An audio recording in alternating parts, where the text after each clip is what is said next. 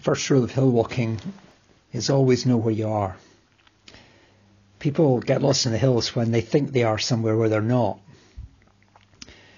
Paul's writing to this church at Corinth to urge them to check their bearings. Are you sure you really know where you are? Are you sure you're in a safe place? And God speaks to us for the same reasons. We're going to read the first 11 verses of chapter 15 together. This is how it goes. Now, brothers and sisters, I want to remind you of the gospel I preached to you, which you received and on which you've taken your stand.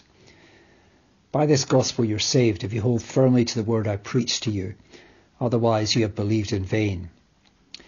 For what I received I passed on to you as of first importance, that Christ died for our sins according to the Scriptures, that he was buried, that he was raised on the third day according to the Scriptures, and that he appeared to Cephas and then to the 12. After that he appeared to more than 500 of the brothers and sisters at the same time, most of whom are still living, though some have fallen asleep. Then he appeared to James, then to all the apostles, and last of all he appeared to me also as to one abnormally born. For I am the least of the apostles, and do not even deserve to be called an apostle, because I persecuted the church of God. But by the grace of God I am what I am, and his grace to me was not without effect. No, I worked harder than all of them, yet not I, but the grace of God that was with me. Whether then it was I or they, this is what we preach, and this is what you believed. Just notice those words in the first couple of verses. If you hold firmly to the word I preached to you. To stay with the hill walking illustration, things are relatively easy when the sun shines. The trouble comes when the visibility reduces and the landmarks disappear and disorientation sets in. Here's a couple of things that can disorientate us as Christians. There's a line in a hymn which says, when darkness seems to hide his face, when suffering and difficulty come, the possibility of being disorientated is real and we really need to know where we stand. Just think about the nation of Israel, miraculously rescued by God from Pharaoh's death camps. They ate the Passover, they witnessed the plagues, they passed through the sea on dry land. It must have been a fantastic time. Maybe they thought the long summer holidays had arrived. But rather they found themselves in the wilderness. They were thirsty and hungry. There was threats from enemies. So where were they? Had they been chucked out, left to fend for themselves, abandoned by God? Or were they still at the centre of his steadfast love? Or think about this church at Corinth, where there's been this major breakdown with their apostle. Notice the way he makes the gospel very personal. The gospel I preach to you, the word I preach to you. It's possible to fall out with the New Testament writers. If you were here last week, we were thinking about the New Testament line on men and women. It's not the most contemporary view today. On another occasion, it might be what it's got to say about issues of sexuality. Paul's gospel. Are you sure that's all there is? In some ways, Corinth was very modern. We like choice. We like options. Surely you're not claiming that Paul's right and everybody else is wrong. Is that not far too narrow? In other words, to stick with the hill walking analogy, aren't there lots of paths to the top? But I guess hill walking experience would suggest that not all paths lead to the summit. And some of them will get you dangerously lost. So this is a chapter that says, check your bearings. Are you sure you're standing where you think you're standing? Are you sure you're safe? Just look with me then at what it's got to say. First of all, he wants to remind us of the facts of the gospel. Stand firm, he says, on the facts of the gospel. All those words which you received, on which you've taken your stand, those that you hold firmly, things you've believed, are ways of describing faith. But faith always has an object. Faith is in something.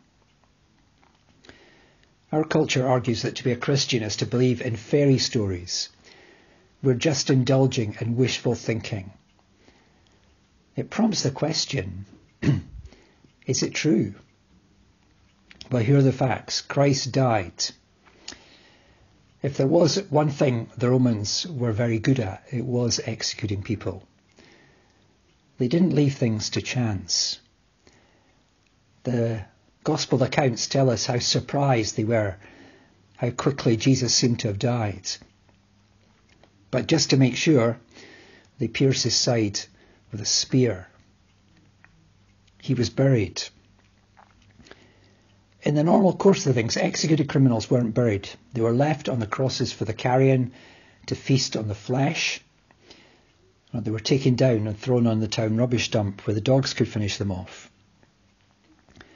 But all four Gospels inform us Jesus was taken down from the cross and buried. All four Gospels tell us the name of the person who did this. And he wasn't a nobody. He was a prominent member of the Jewish Sanhedrin. The Gospels were written between AD 50 and AD 90. In other words, during the lifetime of this man, Joseph of Arimathea. In other words, go and check it out. Go and speak to him. You could go back today to an event that took place 40 years ago and check it out. For instance, the first test tube baby was a girl called Louise Brown, born in 1978. If you read that in a book, you could go and check out those details for yourself. Well, you could do the same with Joseph. And then the passage goes on. He was raised and he appeared to many witnesses. We're inclined to think, aren't we, that people who lived a long time ago were disposed to believe anything. One of the 12 to whom Jesus appeared was an arch skeptic. Thomas was having none of it when his friends told him that they had seen Jesus alive. Only a personal encounter with the risen Jesus would persuade him to change his mind. But of course that's what he did, and became one of the witnesses of that event. Others are accused of believing what they want. But the last thing the author of this letter wanted, a man who at that stage was called Saul of Tarsus and who becomes Paul, the last thing he wanted to believe was that the resurrection was true. His whole life was built on opposing and attacking those who claimed that Jesus was alive. The day he encountered the risen Jesus was the day that his reputation was shredded and his achievements were wiped out. And yet he tells us that Jesus is alive. Notice too that phrase, according to the scriptures. In other words, these things are predicted in the first part of the Bible. 1,000 years before Jesus is born, David writes of one who will not be abandoned to Sheol, who will be allowed to see corruption. The claim of the Gospels is that that is being fulfilled in the events of the resurrection of Jesus Christ. So is it true? I would argue today that our culture has become increasingly unrealistic about death. On the one hand, it argues that technology will one day provide us with all the answers. But significantly, as our culture disowns its Christian roots, it seems to become increasingly ready to believe anything. People talk glibly about happy endings. Frank Gardner, who's the BBC defence correspondent, was very nearly murdered in a terrorist attack in Saudi Arabia. Very sadly, his cameraman, Simon Cumbers, did die. But Gardner tells us that when he goes to the memorial service for his cameraman, Simon, he feels as though Simon is up there somewhere.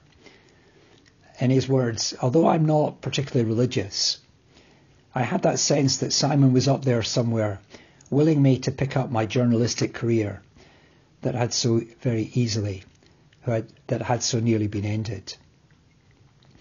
But what is the basis of that? We hear people say that people are up there watching, that their parents are delighted to see their achievements. There seems very little cause to believe those things, and yet here we are, we're looking at a passage of the scripture that gives us good reason to believe these things. So who's telling the truth? Who do you believe? If this is true, it's the best news you could ever hear. Death is the one thing that intervenes to destroy all our hopes. The £100,000 a week footballer is on his way to the old people's home where they'll struggle to get across the room. Glamorous celebrities that adorn the covers of glossy magazines are heading towards the world of grey hair and wrinkles. Fabulous wealth is destined to be abandoned and redistributed. Here's the great news that God has intervened in what seems an unbreakable process. We're part of this process where people die, they're buried, you never see them again. But here is something different that breaks that cycle. Christ died, he was buried, he was raised, he appeared. So where are you going to stand? On the glib hopes of today? Don't worry, everything will be all right. Just avoid a painful departure. Or are you going to pin your hopes to the resurrection of Jesus? That in the resurrection of Jesus, God has struck a decisive blow against our last and greatest enemy. But there is a second thing here. Don't let go of the reason for the gospel. Notice that word of warning in verse 2, if you hold fast to the word I preached to you. And then he tells us what that word was. Not just that Christ rose from the dead, but Christ died for our sins, according to the scripture. If the first question is it true? The second question has to be, what does it mean? Now, this is a story of a rescue. And everyone loves a rescue. Who can forget those 12 Thai boys and their football coach rescued from that flooded cave complex? Yeah, sure, they were rescued from a dangerous situation, but I guess they were also rescued from bad leadership that had got them there in the first place. People find the idea of needing to be saved from their sin very strange. If what the Bible was talking about was being saved from dementia or cancer or global warming or terrorism, then I guess we'd all be up for that. But sin really doesn't seem to be an issue. We're surrounded by encouragement to think we're pretty good people. But a bit like the boys in the cave, there is a root cause to all those other things that trouble our lives. Something that happened further back and has brought about this predicament. Adam, humanity's head, led us in a dangerous direction, and we have succumbed in following his sinful lead. Now here's the thing. Sin arms death. You get a glimpse of the true nature of death through the eyes of Jesus in the Garden of Gethsemane as he contemplates what's before him the next day. And what so terrifies him is not so much the process of dying, terrible though that may be, but rather the destination where it will lead. It's expressed in those words that he will speak on the next day. My God, why have you forsaken me? And that's the thing about death. It separates. It becomes that powerful force that separates soul from body, but much more importantly, separates people from God. But here's the truly wonderful thing. In dying as he did, Jesus acts as a representative before God. Christ died for our sins. Now we understand this principle. The largest demonstration ever staged in London was the march against the Iraq War. But we went to war anyway, because the person who was our representative in these matters, Mr. Blair, our Prime Minister, made the call. And to some extent, we were all affected by it. When Jesus is on trial before Pilate, the governor parades him before the crowd, announcing, "Behold the man." Pilate speaks better than you. He is the man. He's one of us. He stands before God on our behalf. If a small child had gone past the execution site with his mother and asked, "Who is that man?" she would have answered, "That's a bad man. That's someone going to hell." And of course, that would have been the right answer. The Old Testament prophets would agree. These are things that the Scripture predicts.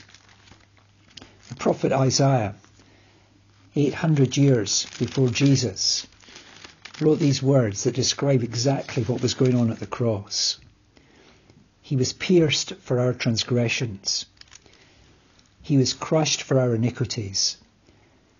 The punishment that brought us peace was on him, and by his wounds we are healed. Jesus rescues us from death by rescuing us from sin. It's of first importance that you and I see that. I need to confront myself over that. At its simplest, the gospel is a promise. It's a promise of pardon and welcome and a place in the Father's house. But how do you know that God is going to keep that promise? In a word, because of the resurrection of Jesus Christ. Let me just say one last thing. Not only are we to stand firm on this gospel, not only are we to understand what it's saying, but we are to give ourselves to the work of the gospel. Notice that little phrase in verse 2, by which you are being saved. Believing the resurrection to be true doesn't make you a Christian. The Jewish leaders knew that Jesus had risen, but they didn't do anything about it other than pay the guards to keep their mouths shut. The devil knows the resurrection is true, but it doesn't change his outlook in any way. Listen to how Paul speaks here in verses 9 and 10. For I am the least of the apostles, and do not even deserve to be called an apostle, because I persecuted the church of God. But by the grace of God I am what I am, and his grace to me was not without effect. No, I worked harder than all of them, yet not I, but the grace of God that was with me. This is the so what am I going to do about it question. The gospel promotes a life of hard work and service. If you think life is a rat race and it's all about the survival of the fittest, then you will pursue your own agenda, plan your pleasures, fight to get what you want. But if you think someone else at great cost to themselves has intervened to turn your life around from eternal disaster to lasting safety, you're certainly going to behave differently. That's what this man means when he says, I am what I am by the grace of God. I sometimes feel pretty shaky as I contemplate going in for my next round of chemo. It's all needles and drips and medication that makes you feel nauseous and tired. But it's administered by people who are out to make it as easy and as pleasant as possible. And they provide drugs to minimise the effects. And they're kind, they're thoughtful. And anyway, it's not as though I have any choice in the whole matter. But the people who surrounded Jesus weren't out to minimise the ordeal, indeed the very opposite. He faced not needles but nails. He's put through gratuitous suffering. But most remarkable of all, he has a choice. And he chooses to stay and serve people like us. The cross of Jesus not only saved us from death and hell, it saves us from the selfish life. That's what Paul has been teaching this church in the last 3 chapters. Spiritual gifts, whatever they might be, are for service. They're not a badge to show I'm superior to other Christians. Lots of spiritual navel-gazing goes on as people contemplate what their particular spiritual gift might be and whether or not they might feel fulfilled doing such and such. Wrong question. Rather, just look around and ask yourself what needs to be done. Who's standing on their own, needing someone to talk to? Are those doing the work amongst the children really stretched? Do the chairs need putting away? But why will we not serve in this kind of way? I guess the answer is because it doesn't seem to matter. There's no prizes for putting the chairs away, no pats on the back for talking to strangers or inviting them home for lunch. Nobody sees, or do they? The resurrection means everything matters. The resurrection means your labour in the Lord is never in vain. He sees and he will reward. So have you got the questions in your head that arise out of this passage this morning? We're being asked to check our bearings, to find out if we're in a safe place. Is it true? That's the first question. Has Jesus really risen from the dead? Is there enough evidence in these words that we just read together to convince us that these things really happened? And then what does it mean? Is my sin really my biggest problem? And has Jesus, by his death, provided me with a way out? Finally, so what are you going to do about it? Don't let these things be without effect. Let them motivate you to trust and serve Christ.